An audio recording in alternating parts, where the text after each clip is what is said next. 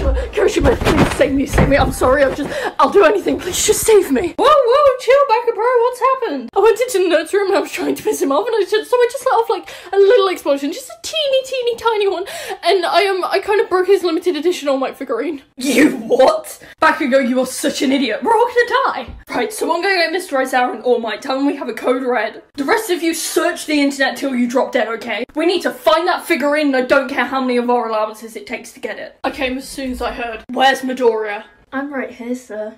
And I'd appreciate it if you and Kirishima would move out my way. There is no way I'm fighting that thing. Okay. Sorry, bro, you're on your own. Don't leave me, Kirishima! Hey, Deku!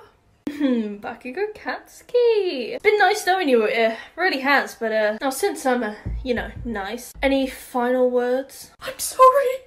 Oh, you're about to get your ass beat! So you're telling me that you knocked Baku through 2 walls into our dorm's living room, then proceeded to kick him round the walls like a ball until he passed out because he broke your All Might figurine. My limited edition All Might figurine. What?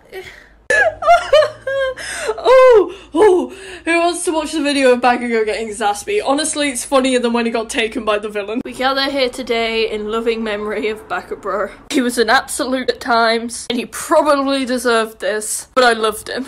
No homo. Dude, you do know he's not actually dead. Shh! Eraserhead, did you not think to intervene during any of this? Look me in the eyes and tell me you'll take on the kid who took down Overhaul when he calls Bakugo by his full name. No. Hold up! Couldn't Momo just print him a new figurine?